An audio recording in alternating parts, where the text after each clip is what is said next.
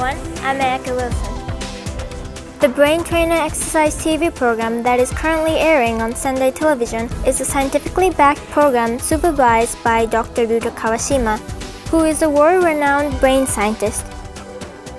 This program is the first TV program in the world that stimulates the brains of the watchers by just watching TV.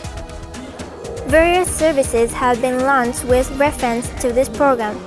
One of them is the Brain Trainer Exercise with Pepper, which is expected to prevent the progress of dementia in elderly people. Pepper, the humanoid robot, acts as a facilitator and provides the brain training exercise based on the TV program in nursing homes and other places. We have been offering comprehensive solutions in the field of the care for dementia based on our TV programs.